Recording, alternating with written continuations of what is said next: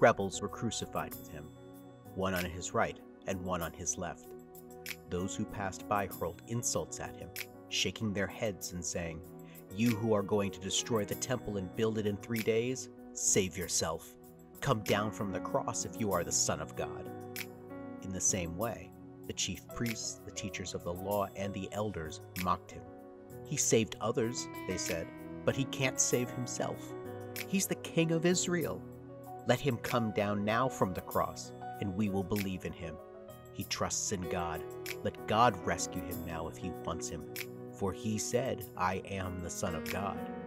In the same way, the rebels who were crucified with him also heaped insults on him. As kids, we're taught this little saying, "Sticks and stones may break my bones, but words can never hurt me."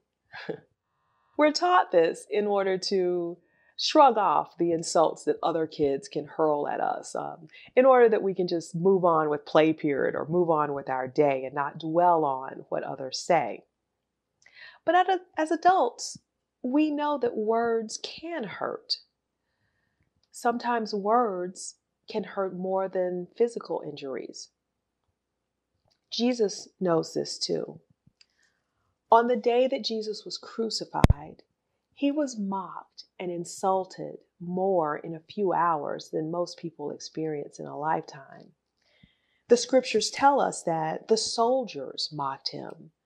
The religious leaders hurled insults at him. The passerby even insulted him. And to add insult to injury, Matthew's gospel tells us that the two criminals crucified on either side of him also insulted Jesus. When we experience insults in our daily life, when we feel betrayed by people, we can turn to Jesus and know for sure that he understands what we're going through. And even beyond understanding it, he went through it himself and he left us a model for how to deal with it. We are to forgive them and we are to pray for them.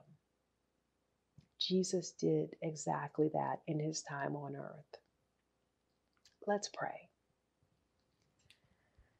Dear Lord, please forgive us when our words hurt others.